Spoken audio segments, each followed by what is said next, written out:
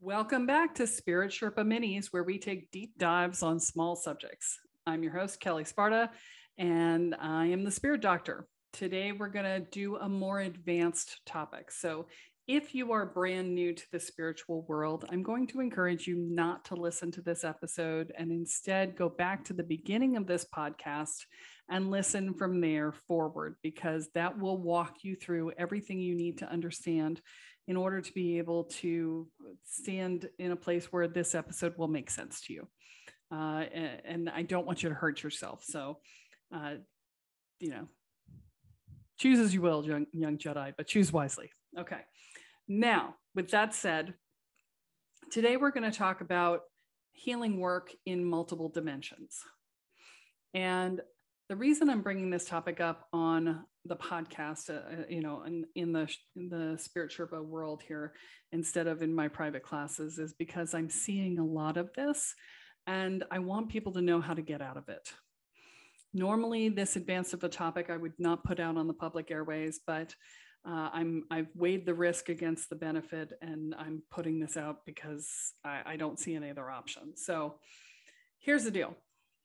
If you have been to an Arcturian healing, you have likely been implanted.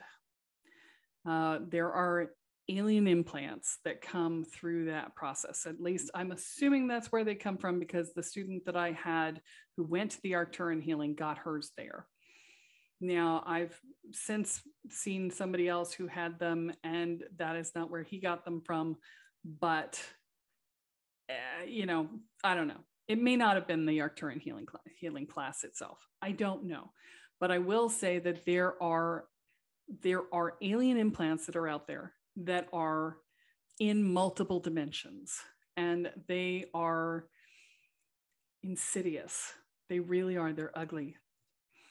And one of them functions to help you not notice the others. That's what the entire function of one of them is to not notice the others.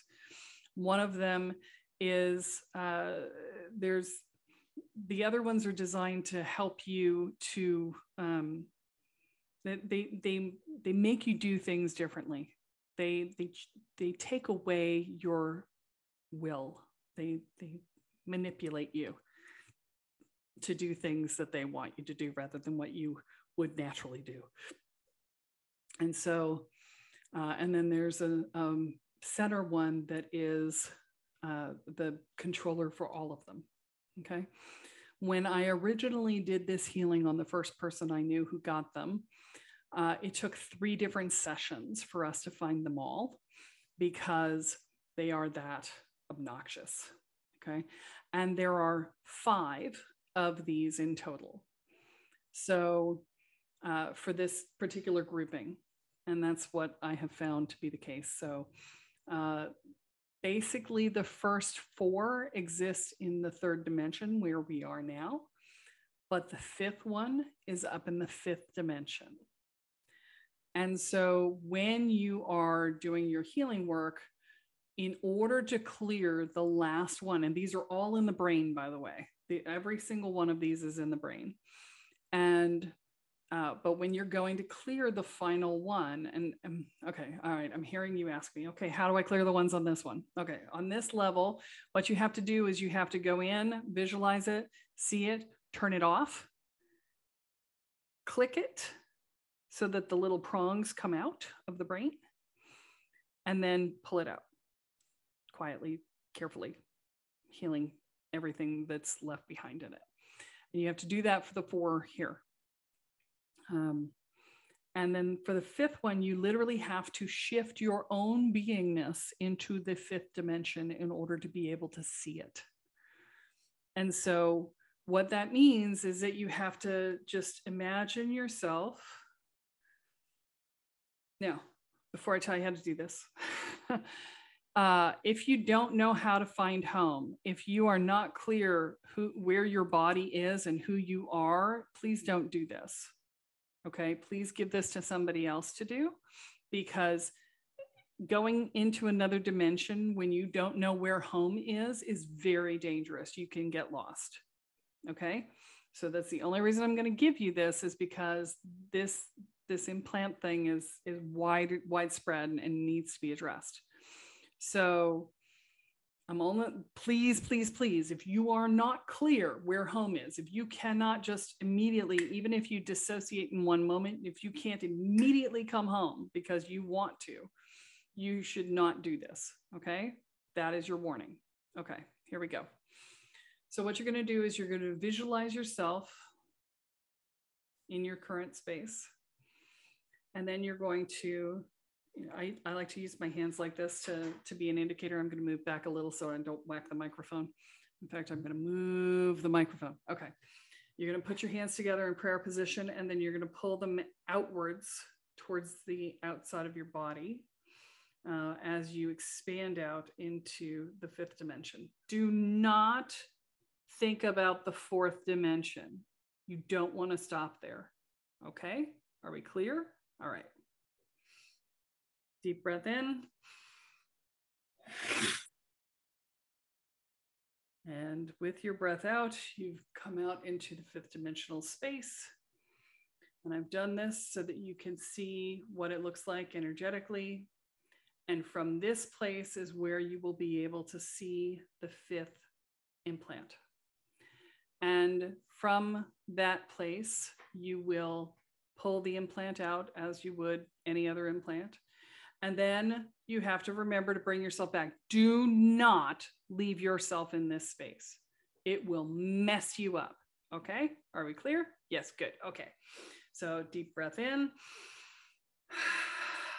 out, and then suck your energy back in to the third dimension.